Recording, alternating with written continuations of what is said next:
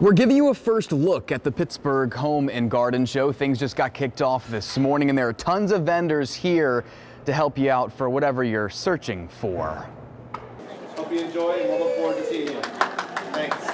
Ed Laskowski was one of the first people in the door at the Pittsburgh Home and Garden Show. We'd like to see everything that's new and modern in the housing industry. Today they're just browsing, but keeping a big barn project in mind.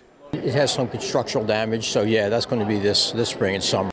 The some 1,900 vendors here ready to help with whatever home improvement project you may have. Maybe it's a kitchen remodel or you're in the market for a pool table.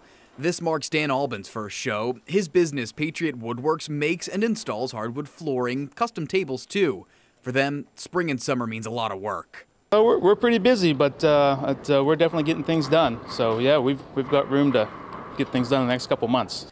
It's the same for Playground World. Jessica Lagamba is showing off outdoor equipment like basketball hoops and the springless trampoline. She says it's good to be back here after a pandemic hiatus. Kids are now starting to come back into the store. You see the smiles on their faces, so they're playing again. So as a parent, it's great to see that because I think kids really, really miss that. And this 40th Home and Garden Show going on without the man who's been its mastermind for the past 40 years.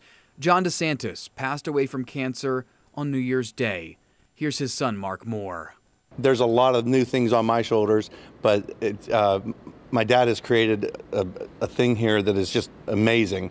And Mark Moore taking over for his dad, John DeSantis. Mark says he's now working with his 18-year-old son, Shane, to make this show go on. Of course, they hope you'll stop by. The Pittsburgh Home and Garden Show goes until March 13th.